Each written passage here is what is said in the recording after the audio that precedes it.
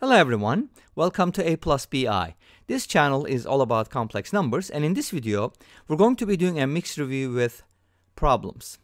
I'm planning to solve 25 problems, but it's probably going to be in pieces depending on the length of each video. Let's get started. Now, first problem, we're going to be solving an equation x plus 1 over x equals 1.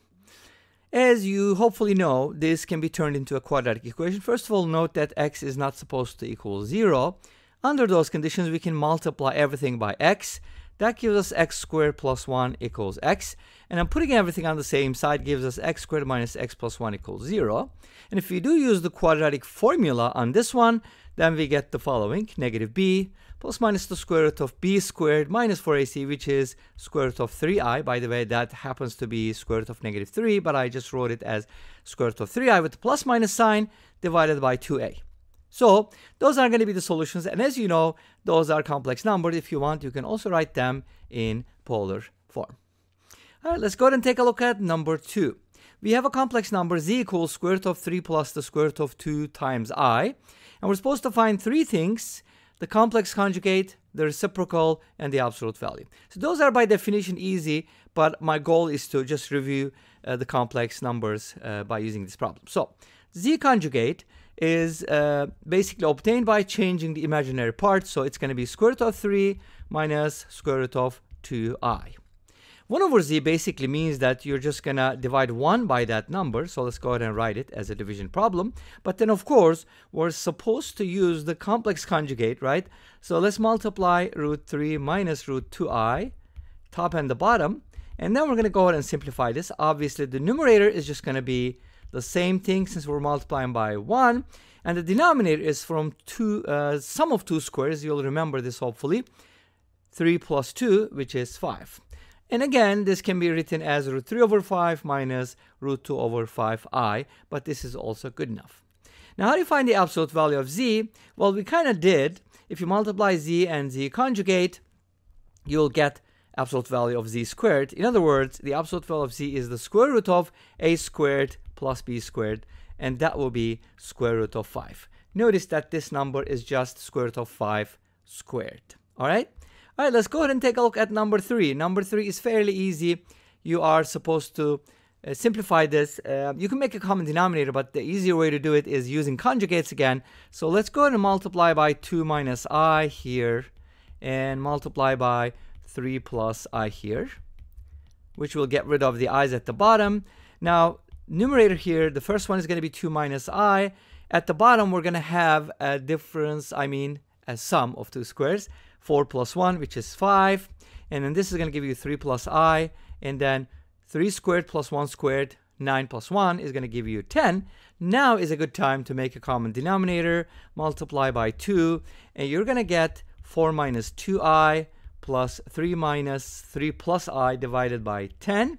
And then 4 plus 3 is equal to 7 minus I divided by 10. And again, this can be written as 7 over 10 minus 1 over 10i, if you really wanted to write it in standard form, a plus bi format.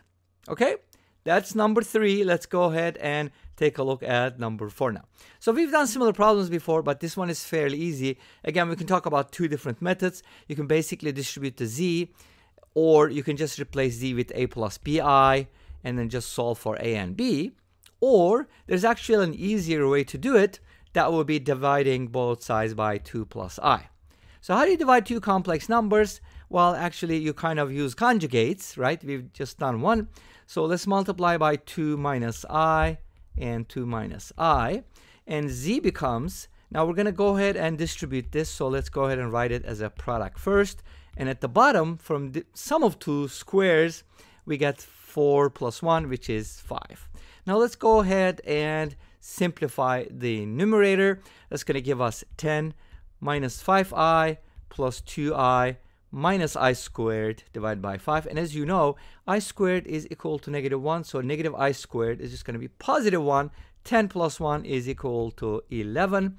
Minus 5 plus 2, that gives you minus 3i divided by 5. So this should be the answer. If you want to write it again in standard form, you can. Okay, so that will be the answer, the z number that satisfies this equation. All right, let's go ahead and now take a look at number 5. Okay, the question is asking for writing something in polar form. How do you write 1 minus I in polar form? You can basically just try to plot it. 1 comma negative 1 is where this number is located. And then think about the distance from 0. From Pythagorean theorem, this is just going to be square root of 2, and that will be r. And you also need the theta, but remember this is a 45-45 triangle. Therefore, the angle measured from the positive x would be 315 degrees, or 2 pi minus pi over 4. I would just write it in radians most of the time. It's better that way. And r would be a root 2. So, and that would be equivalent to 7 pi over 4. These are the two things you need. Basically, if you have a number in the form of a plus bi, it could be written as r times e to the power I theta. And that will be the polar form. So in this case, r is square root of 2. And theta is 7 pi over 4. So you can write this in so many different ways. You can kind of write it like this, or if you want, you can put the 7 in the front and kind of write this as 7 pi I over 4 as well.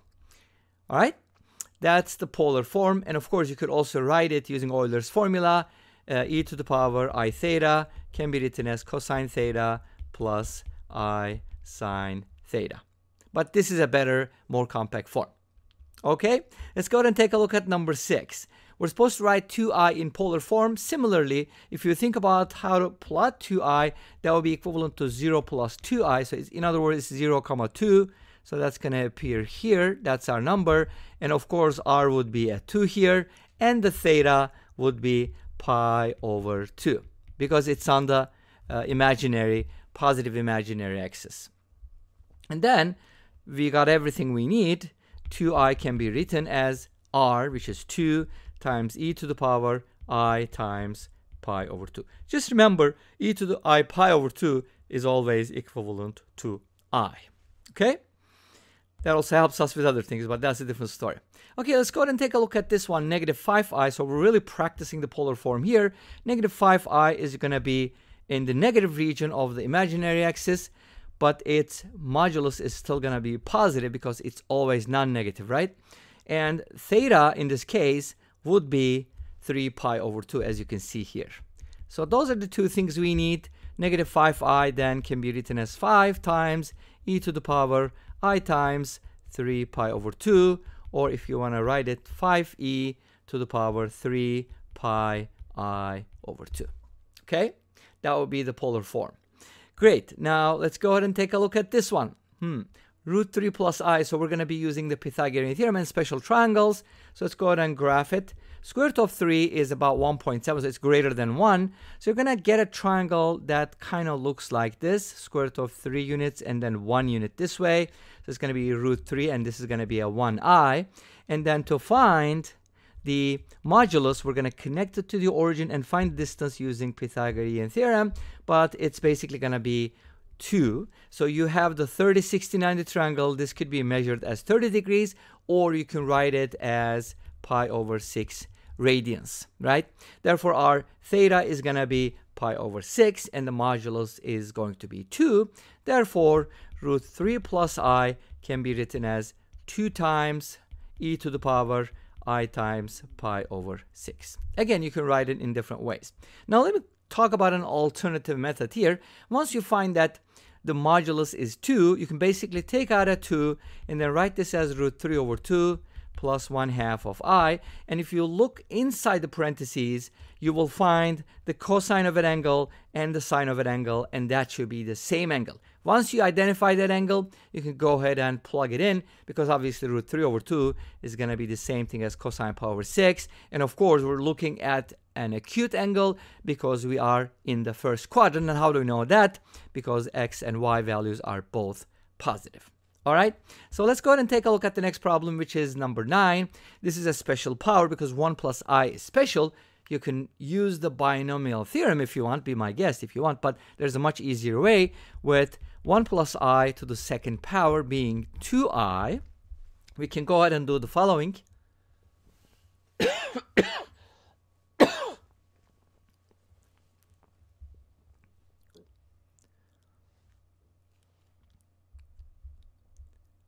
Now write 1 plus I to the power 100 as 1 plus I to the second power, then that to the 50th power. And we know that 1 plus I squared is just 2i. So all we have to do is raise 2i to the 50th power. But from the product property, we can basically write this as 2 to the 50 times I to the 50. And I to the power 50, you're just going to be looking at it mod 4, because I to the power for n is always 1 for when n is an integer. So 50 leaves a remainder of 2. In other words, you can kind of break it down as I to the power 48 times I squared. This is going to be 1. So I to the power 50 is going to be the same thing as I squared, which is negative 1. And then the answer is just going to be negative 2 to the power 50. Make sense? That will be the answer. Obviously, that's a very large number. Think about it as 1000 to the 5th power. That's going to be a very, very large number. About. Okay, let's go ahead and take a look at number 10. Now, we have a number written in trigonometric or polar form, and we're going to raise it to the 4th power. Fairly easy. De Moivre's, or Demois, I can never say the original name, says that you're supposed to multiply the argument by 4 and just raise r to the 4th power. But r is 1 because it's not written. Therefore, we're just going to multiply pi over 12 by 4, which gives us 4 pi over 12. And of course, we're going to simplify it. Same thing here. 4 pi over 12 is the same thing as pi over 3 if you simplify it. And then we're going to get what from here? Cosine pi over 3 basically is cosine 60, which is 1/2. And sine pi over 3 or sine 60 would be the same as cosine 30, which is root 3 over 2. And then multiply by I, and you're all set. Okay? Great. Let's go ahead and take a look at number 11. So again, we have a number, but this time it's not written in polar form and it's raised to the 12th power. Let's go ahead and turn this into polar form. First of all, think about the modulus. Modulus is going to be square root of 9 plus 3, which is 12, which is 2 root 3. And I can kind of take out a 2 root 3 here. And when I do, I basically need to divide negative 3 by 2 root 3. And that's going to be negative root 3 over 2 if you simplify it. And if you divide the root 3 by 2 root 3, you're going to get 1/2. So our angle hopefully is visible at this point, because we're kind of looking at an angle whose cosine is this one and whose sine is 1/2. Well, I'm thinking sine 1/2 tells me that it looks like 30 degrees, but it is in the which quadrant? It is going to be in the second quadrant. So you're thinking second quadrant with the longer side this way. So it's kind of like if you reflect the 30-60 triangle this way, you're going to get a 30-degree angle here, but that's just going to be 150 degrees, or pi minus pi over 6, which is a quick way to write 150. That will be 5 pi over 6. So it's going to be 2 root 3 times e to the power I times 5 pi over 6, and then we're supposed to raise it to the 12th power. And that's going to give us 2 root 3 to the 12th power. And then if you multiply these, you're going to get 10 pi, and 10 pi, if you take out, you know, it's just multiple of 2 pi. So it's just going to be the same thing as e to the power 2 pi I, which is 1. So the answer is going to be 2 root 3 to the 12th power. If you want to write it as 12 to the 6th power, that's fine as well. All right, let's go ahead and do number 12, and then we'll take a break and then do the part 2 later with the rest of the problems. How do you find square roots of 1 plus I? Well, 1 plus I can basically be written as, if you think about it, it's the 45-45 triangle, so that's a pi over 4, and the modulus is going to be square root of 2. It's going to be square root of 2 times e to the power I pi over 4, and then let's call this z. The square roots of z, z to the power 1/2, one of them is just going to be square root of the square root of 2, which is the 4th root of 2. Divide this power by 2, and that's going to give you I pi over 8. And the next one is just going to be this plus pi, so it's going to be the 4th root of 2 again, times e to the power I times, now pi over 8, you're supposed to add pi to it, which is going to give you 9 pi over 8. And this brings us to the end of the first part. Thank you for watching. I hope you enjoyed it. Please let me know. Don't forget to comment, like, and subscribe. I'll see you next time with the second part. Until then, be safe, take care, and bye-bye.